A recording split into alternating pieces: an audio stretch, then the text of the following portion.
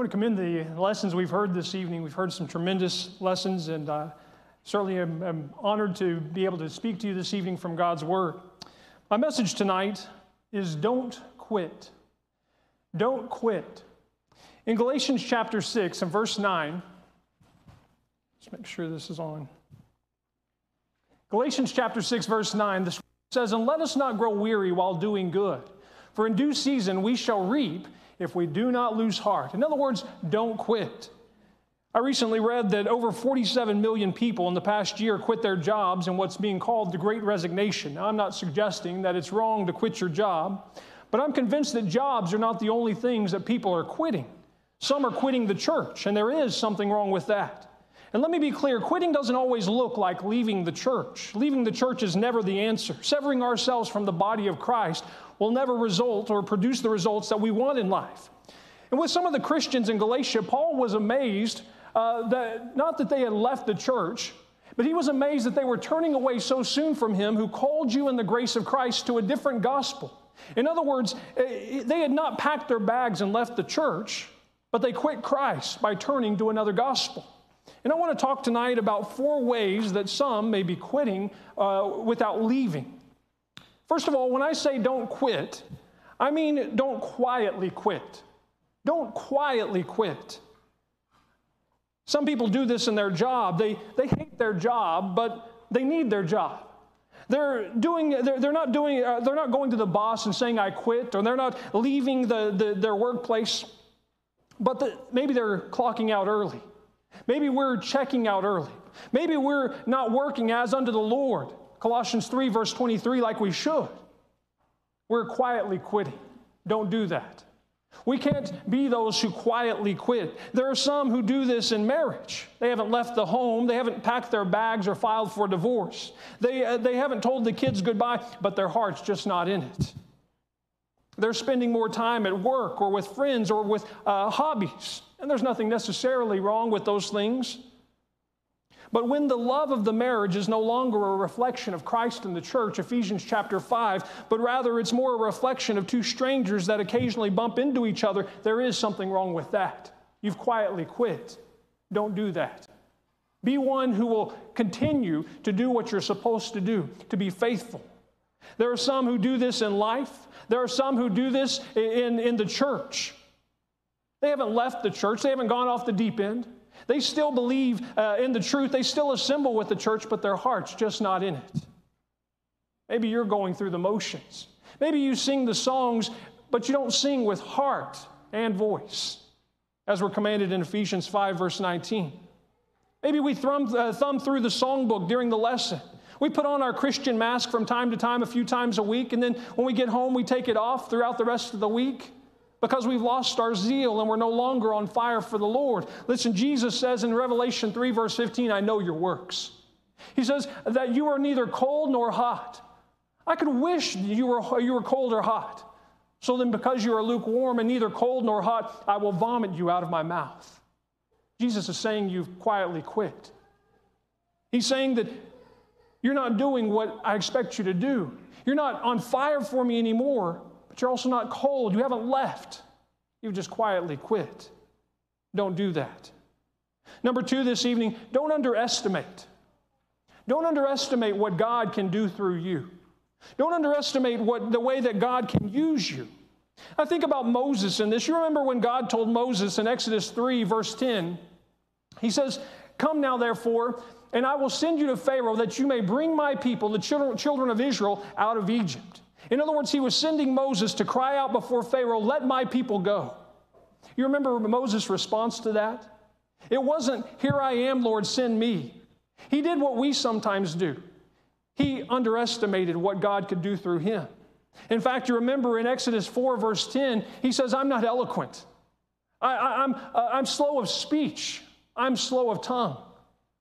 I don't have the mouth. I don't have the voice. I don't have the ability to go and proclaim this great command to let your people go." He doubted. He underestimated what God could do through him. He's saying, "I don't have what it takes." Have you ever said that? Have you ever doubted what God can do through you? Underestimated what God can do through you? You remember God's response in verse 11? God asks this question of Moses. He says, "Who has made your mouth?" In other words, God knows what he's doing. And God has put the abilities that he needed in Moses. He put those abilities there. He's done the same for you and I. For us, God has given us the abilities that we need. He created you with the talents and the abilities that you have to accomplish his good will. Don't underestimate that. There are things that we say to ourselves sometimes, like, I'm not the best speaker. I can't always gather my thoughts and communicate effectively. I don't have the best reputation. I haven't had the best past. I don't have the best Bible knowledge. They won't listen to me. And all these things may be true. But we use them oftentimes as excuses to underestimate what God can do through us. We may have obstacles that get in our way, but remember that Paul had this thorn in the flesh in 2 Corinthians chapter 12. Paul says in 2 Corinthians 12, verse 8, "Concerning this thing, I pleaded with the Lord 3 times that it might depart from me." And listen to the Lord's response to this. Jesus says, "My grace is sufficient for you. My strength is made perfect in weakness." And so Paul's response to this was not to continue to underestimate his ability or to take this obstacle, this thorn in the flesh, and say, "I can't move forward, I can't do the work, I can't be involved." No, he says, "Therefore most gladly I will rather boast in my infirmities, that the power of Christ may rest upon me. Therefore I take pleasure in infirmities, in reproaches, in needs, in persecutions, in distresses, for Christ's sake. For when I am weak, then I am strong." Sometimes the very things that we try to use as excuses, God can use for his glory. I'm not suggesting that we be overconfident or reckless in the work of the church, but let's not sell ourselves short and hinder the work by quitting, by underestimating what God can do through us. Listen, young people, don't say I'm too young. Don't say that I can't do it. No, learn, grow, work. You remember what Paul says to Timothy in 1 Timothy 4, verse 12. He says, "Let no one despise your youth."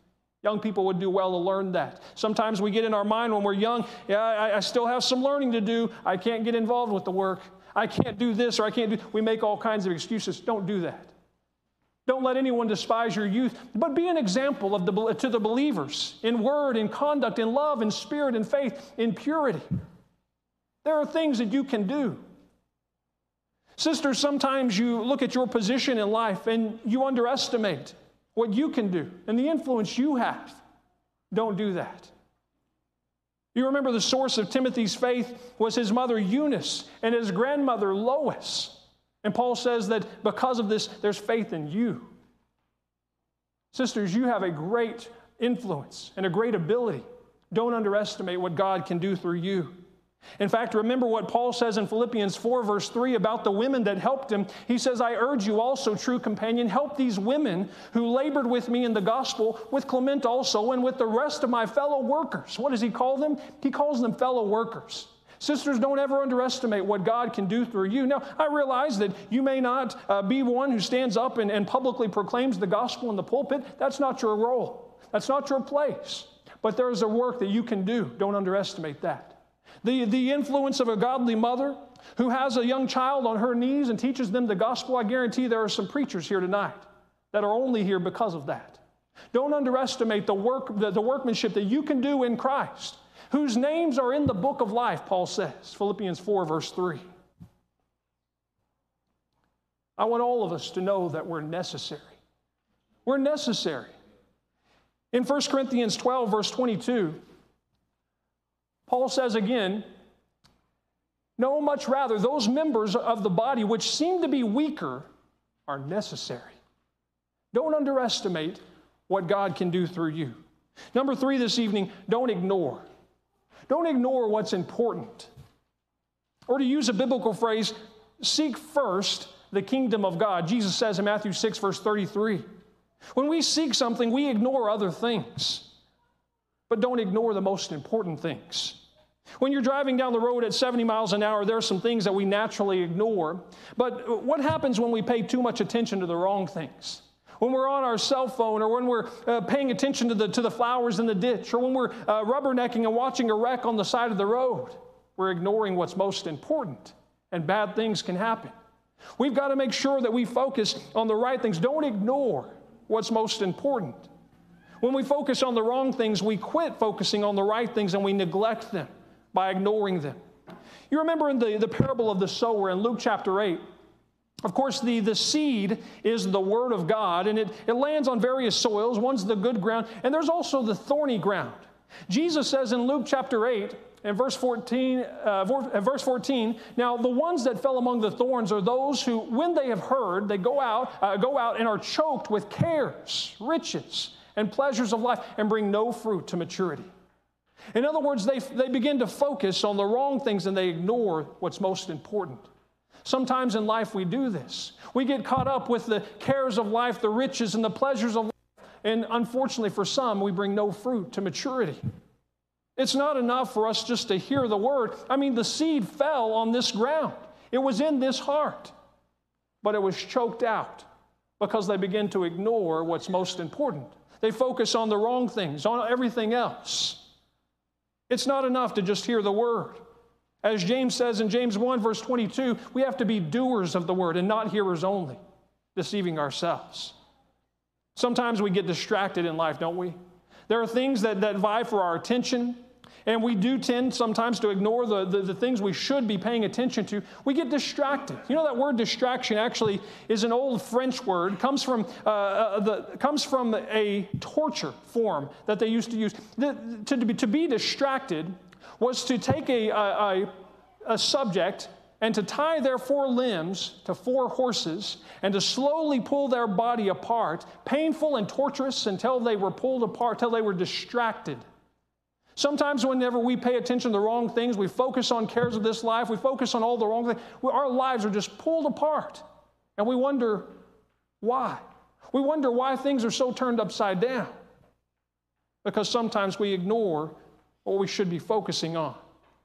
When we're too busy with life, too distracted by everything that's going on with the economy, with inflation, when circumstances overwhelm us, when our enemies steal our focus from what's most important, the work for the Lord is interrupted and we effectively quit. Don't do that. Hebrews 2 verse 1 says, therefore we must give the more earnest heed to the things we have heard, lest we drift away. We've got to keep our focus on what's right and what's most important. And don't just slightly drift away, staying in the church, but not fully committed, not focused on the right things. He says further in verse 3, how shall we escape if we neglect? That's us ignoring something that's truly important. How shall we escape if we neglect so great a salvation, which at the first began to be spoken by the Lord and was confirmed to us by those who heard it? The rhetorical answer, this question being rhetorical, the answer is we can't escape. We've got to keep the focus. Don't quit. Number 4, don't tire. See if this thing's going to work. Don't tire. Don't get tired. Don't get weary in doing good. That's what the scripture says in 2 Thessalonians 3, verse 13. Paul says, but as for you, brethren, do not grow weary in doing good. Whenever it comes to doing good, it can be difficult sometimes. Living the Christian life is not always easy. It can be difficult, and we can have things that trouble us and we struggle with. We face temptations. We're bombarded by all kinds of things that again, will vie for our attention. There are things that we should struggle with in life. There are difficulties, and sometimes we come short with money, and sometimes there's diseases, and sometimes there's all kinds of things that will cause us to be weary in this life. Sometimes as preachers, we get weary when we speak to people that we know they need to change. They know they need to change, but they don't respond to the gospel and they don't change their lives. We become brokenhearted over some of those things. We begin to get tired, we get weary, and that's when we have to be reminded we might plant, somebody else might water, but God gives the increase. We have to continue in the work and try to be as tireless as possible, knowing that one day there will be a rest. We've got to not tire. I think about David's life. We've talked about David several times tonight. And I look at all the great things that he did in his life, but there was a time in his life, obviously, when there was trouble. And I think that the trouble really began, if you look at his life, it really began when he got tired. I mean, David had been on the run from Saul for many years. He had been fighting battles. He eventually becomes king, and now he has the stresses of being king and ruling God's nation, the Israelites. And he has all these things that are pressing down on him. He has all the pressures of life. He has all the difficulties. And at a time in 2 Samuel 11 when he should have been off fighting a battle, you remember where he finds himself on the king's roof. And he lusts after Bathsheba. That momentary relief was his ruin. He commits a sin, which then leads to another sin, which then leads to another sin. For David, being tired in that moment of relief seems to have been his ruin. And I know that quitting would provide a momentary relief for us. But you have to learn to look past the difficulties in life and see the benefits. To see the benefits of remaining faithful, of staying engaged. Notice in Psalm 103, verses 2 through 5, the psalmist says, Bless the Lord, O my soul, and forget not all his benefits. Who forgives all your iniquities, who heals all your diseases, who redeems your life from destruction, who crowns you with loving kindness and tender mercies, who satisfies your mouth with good things so that your youth is renewed like the eagles. It should encourage us to look at all the benefits that we have in Christ. One of the benefits we have in Christ that one of the brethren talked about this evening is having those we can go and we can confess our faults to. Another is having someone that will help bear our burdens in times of weariness. And I know this is difficult. This is a hard lesson for us to learn. We are the kind of people who want to do it ourselves. We want to be those who have it all figured out, and we really don't want to trouble anybody. We don't want to burden anybody. But let me tell you, let's learn the lesson to accept help. Don't quit. Accept help. Or even better, become the kind of person that wants to help others and bear their burdens. Paul says in Galatians 6, verse 2, bear one another's burdens and so fulfill the law of Christ. Thank God that we have the blessing of brothers and sisters in Christ who will help bear our burdens in times of weariness. So that when we start to get tired, we can have someone build us up and encourage us, help us stand strong and remain faithful. Think about all those in Hebrews chapter 11 who acted by faith and didn't quit. And we can't, of course, talk about them all. In fact, the writer seems to not have been able to, because he says in verse 32, and what more shall I say, for the time would fail me to tell of Gideon and Barak and Samson and Jephthah and also David and Samuel, the prophets, and there are many more when you look at Hebrews 11. And it helps us to look at them and see the example of their tireless work. They struggled. They had all kinds of difficulties. They had all kinds of obstacles, and yet they continued on and remained faithful. They walked by faith, and so should we. Ultimately, think of Jesus. In the garden, he prayed, let this cup pass from me, but he didn't quit. He could have called legions of angels, he said, but he didn't quit. He was beaten, he was mocked, he was abused, he was scourged, he was forsaken. And as he struggled to carry his cross up to Golgotha, he accepted help from a man named Simon, but he didn't quit. And crucified there, suspended between heaven and earth, bleeding in agony for your sins and for mine. He says in John 19, verse 30, it is finished. But he didn't quit. You remember that he was buried and he arose from the dead so that we can be saved, so that we would give him our life and be faithful unto death, so that we would not quit. Don't quit. Hebrews chapter 12, verse 2. Maybe I don't have that one up here. The scripture says, looking unto Jesus, the author and finisher of our faith, who for the joy that was set before him endured the cross, despising the shame, and has sat down at the right hand of the throne of God. Remember Jesus. Don't quit.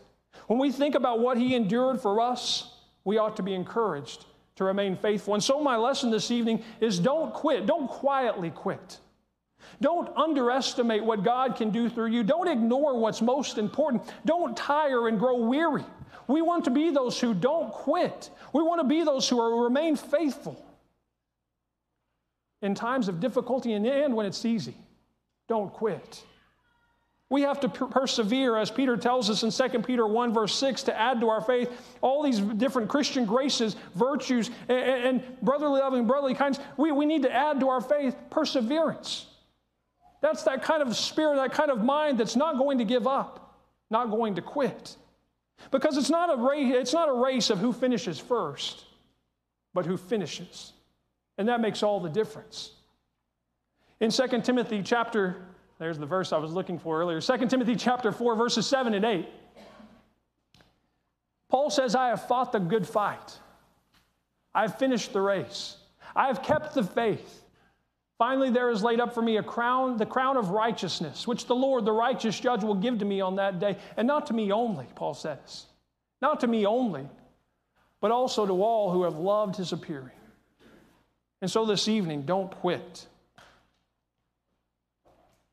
As a Christian, maybe there have been things that have really gotten in your way and led to you quitting. Maybe you've not left altogether. Maybe you're here, but in some way you've quit. Don't do that. Come back. Repent of your sins. Confess your faults, and we'll pray with you and for you as a brother or sister in Christ.